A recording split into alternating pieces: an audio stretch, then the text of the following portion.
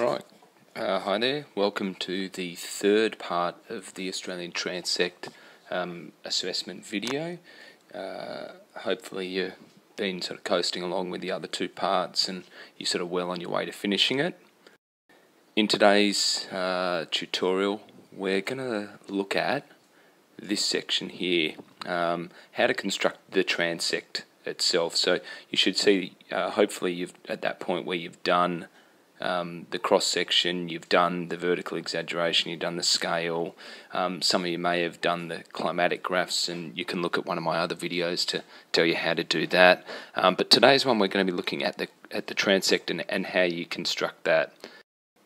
Well, the first thing you're going to need to do is get a map, and you'll need 4 maps. You'll need one on climate, you'll need one on land use, one on land forms, and one on, I can't remember what the other one is off my top of my head, but you need 4 of them. This one here is the climate classification. It's from the Bureau of Meteorology, so it's a it's a well-respected source.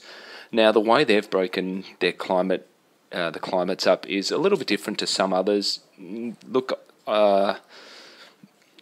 I like some of them, I don't like some of the other ones. You can see, so they've broken into the equatorial, tropical, subtropical, temperate, and then they've got 2 biomed classes. Look, for what we're using, I'm happy to use a map like this, but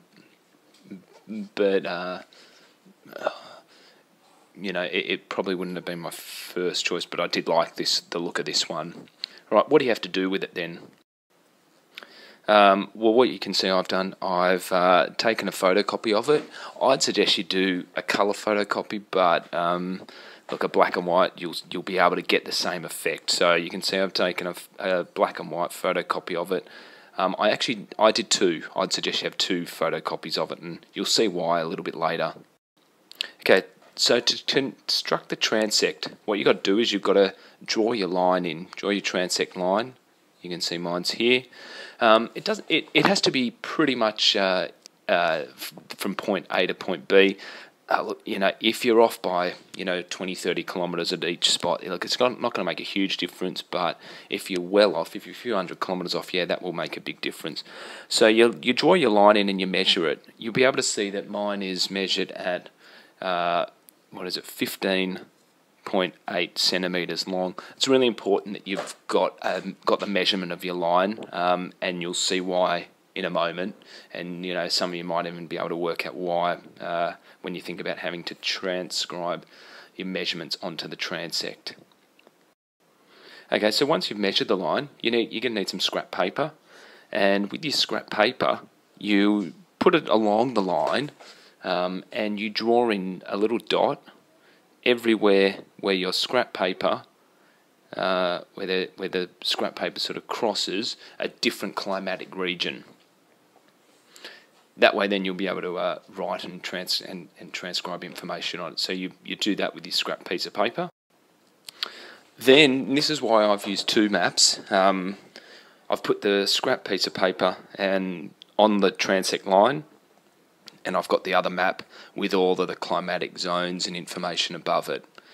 What you need to do is you need to measure out each separate little zone in centimetres. So you can see mine, this first one here is, well, you might not be able to see it just because of the resolution, but it's sort of 0.3, and then the next one's 1, and then the next one's, I think, that one, first one's 0.5, sorry, then 0.1, 0.3, 1.4, 5.4, and then so on.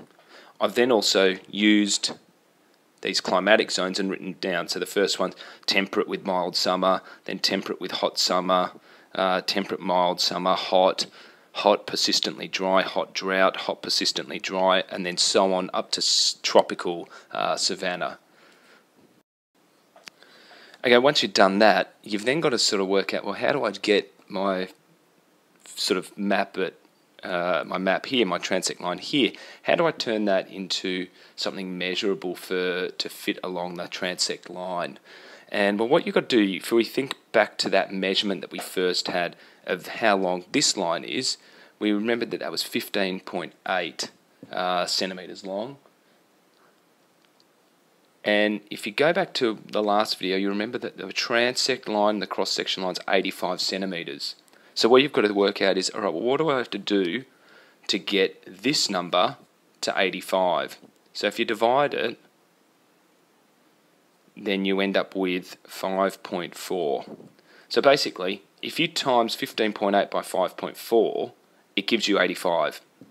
So what you'll need to do is basically every single small measurement up the top here, if you times all of these by 5.4, that will give you a distance in centimetres that you can put onto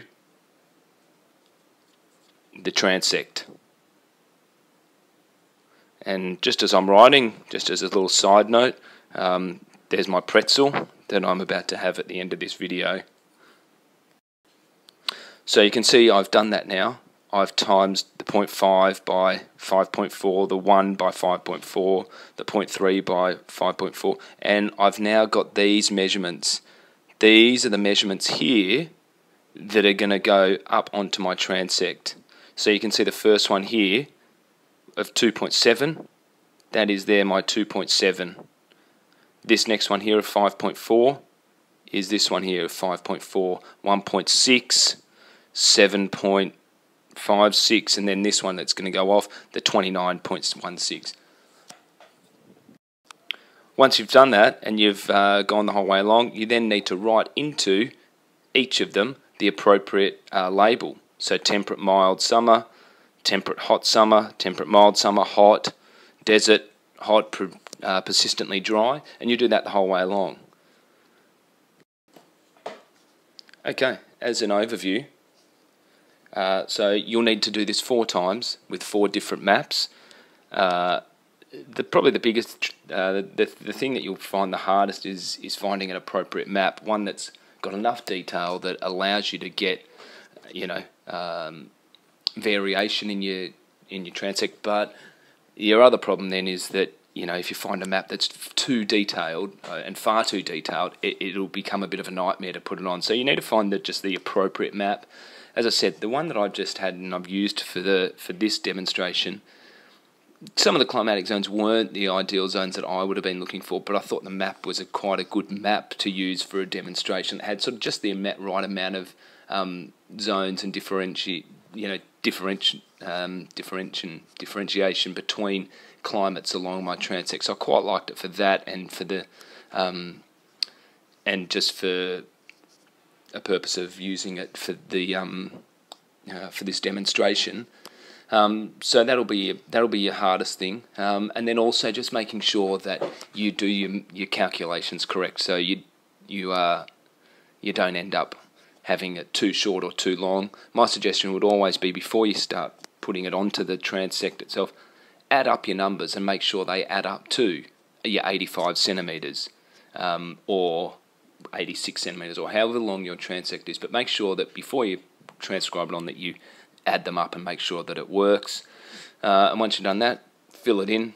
You might want to use a key as well to colour it if you've got lots of small areas to sort of show some difference. So you might colour it as well, and that will also make it more presentable as well.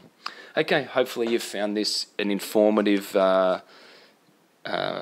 demonstration, and that once you've looked at this, you won't have any problems getting through this next section. Okay, have a great rest of the day. Bye.